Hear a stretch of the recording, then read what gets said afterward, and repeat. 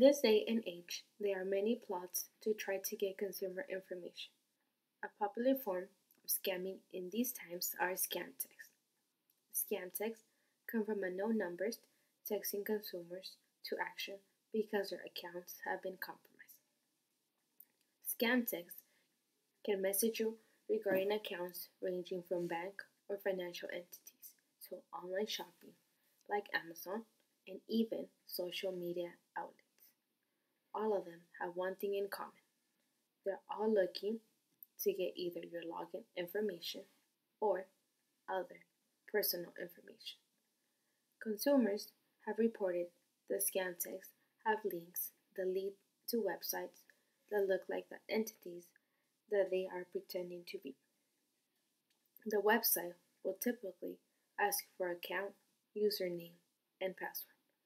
If it is a financial entity, it may also ask for a credit card number, bank account number, or social security number. Inputting any of this information makes it easy for a scammer to take over your account. Thousands of Americans have fallen victim to these text scams, losing personal and private information along with money in some instances.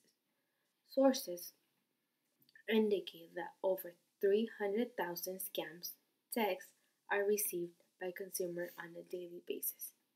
It is important to be aware of these scams and not fall victim to them.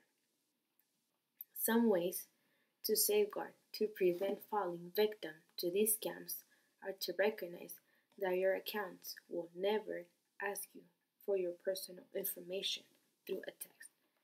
If you feel like your account is in danger of being compromised, change your password on your account website.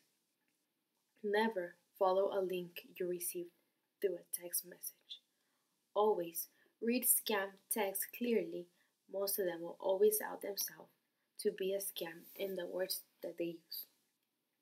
For instance, you may receive a text stating that your Bank of America card or account has been suspended or being investigated for pending transactions, but you yourself have no account with Bank of America.